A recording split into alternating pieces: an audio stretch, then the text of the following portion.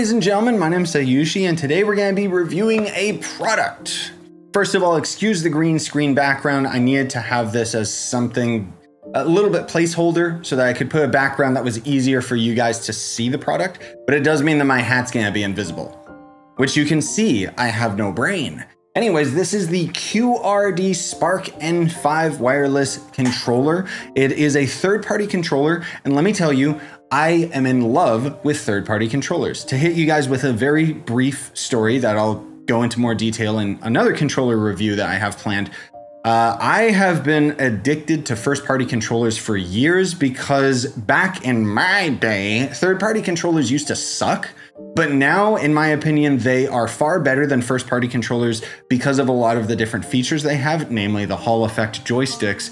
And they're also significantly cheaper because controllers have gotten way more expensive. So to name a couple of the features on the box before we end up opening this bad boy, it does have Hall Effect Joysticks, which for those of you that don't know basically means no stick drift. Like, yeah, that's why I'm buying third-party controllers from now on. This controller does have the 6-axis gyroscope, so you do have the motion-controlled aiming and so on and so forth. It does have 9-color LED light. I don't care about LEDs. And then it also has programmable turbo and macro. So that's pretty fancy. Anyways, let's open this bad boy up. It does work on PS4, PS3, PC, iOS, and Android. It doesn't work on the Nintendo Switch, and in order for it to work on the PS5, you do have to get an additional little item. So here's the controller itself. And let me tell you, this thing is very comfortable. I'm pretty sure I read in the description it's like ergonomic and everything. And yeah, it sits in your hand very nicely. I will say my only complaint is I have never been a big fan of the PS4 controller. That's just a personal preference. So if you like PlayStation's controllers, you're gonna love this. It's got the kind of the texture on the back side of it. If I can ASMR you guys for a little bit here just to hear the scratch. And that feels really good in the hands, and just in general, it relaxes in the hands very much. I don't think it has adaptive triggers, but I don't like the adaptive triggers of the PS5 controller anyway, because technically this is a PS4 controller. All the buttons feel really good to press. You know, they're very responsive, and I haven't had any issues. I've got maybe 20 hours of solid playtime out of this thing, and I had no problems. The other thing too that I love about third-party controllers is these back triggers right here. Hopefully the camera picks it up, because these give you a tactical edge in competitive games. Now, I don't play many competitive games, and embarrassingly enough, even though I'm a grown man, the most competitive game I play is Fortnite. But let me tell you, when you're playing against other console players on Fortnite, those back triggers make a huge difference, because normally you gotta use the D-pad to swap your items and equipment, right?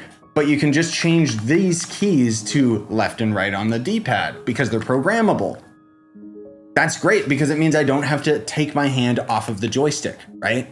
Now, another thing too to mention is because it has Hall Effect, I really put this thing through some rigorous training with like pushing the joysticks in all the time, just for sprinting and scoping and whatever else in various games. And let me tell you, it held up and is still doing fantastic. I normally would have to play games on Steam with a dead zone adjusted for each of the different games. I don't have to do that anymore. Hall Effect is the way to go, and I love it. I will mention that the controller also comes with this little thing, which basically it attaches to the controller so that you can, like, it would place the controller flat like this rather than it being flat on the ground and potentially disrupting the triggers or something. I don't know. I personally don't care about this just because it's extra plastic that I don't want to manage, but that's because I'm a stickler for that type of thing. Now, I do want to mention that they did in fact send me the additional PS5 wireless adapter.